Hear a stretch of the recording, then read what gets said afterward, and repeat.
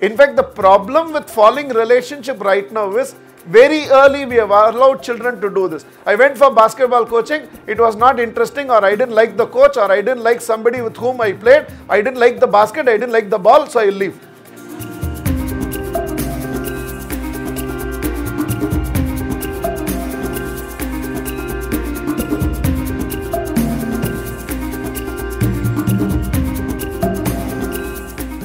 I remember taking an infinipath in Pune, and Yash, one of the kids, was asking, Mahatria, I've taken this job, I've already worked there for about 6 months. It's not promising to be what I want it to be. I'm not enjoying it, so shall I quit? I told Yash, don't. The fact you're not enjoying it, don't quit. It's a very bad disease to develop, Yash, very early in life. If I don't like it, I will leave it.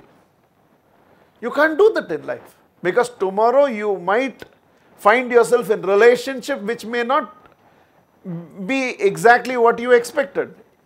In fact, the problem with falling relationship right now is very early we have allowed children to do this. I went for basketball coaching, it was not interesting, or I didn't like the coach, or I didn't like somebody with whom I played, I didn't like the basket, I didn't like the ball, so I leave.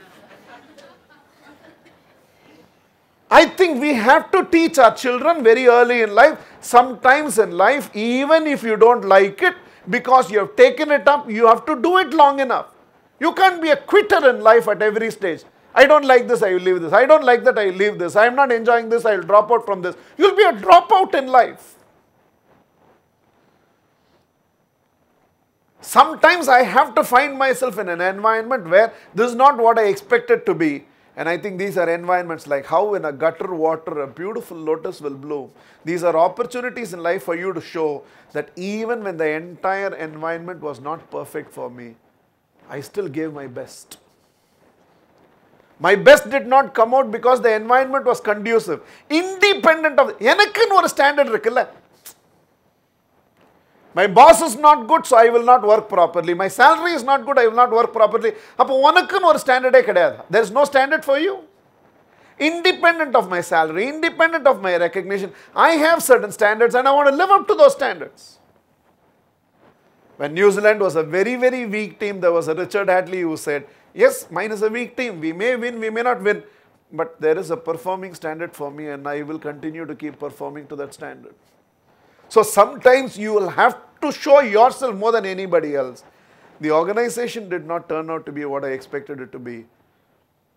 But I have certain standards and I'll keep performing to that standards. Not less than that. I was telling Yash, just because you don't like it, show yourself for another, because attitudes don't care where you shape them, for another few months, show yourself, even though I don't like the environment in which I am working, not the quality of work I am doing, I am not a quitter.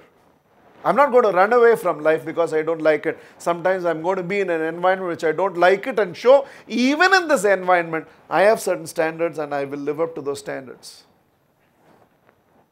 In spite of the fact, from day one you realize this is not the sort of organization, for it was an opportunity for you to keep showing, there is the standard for me and I'll keep, and I'm not going to quit.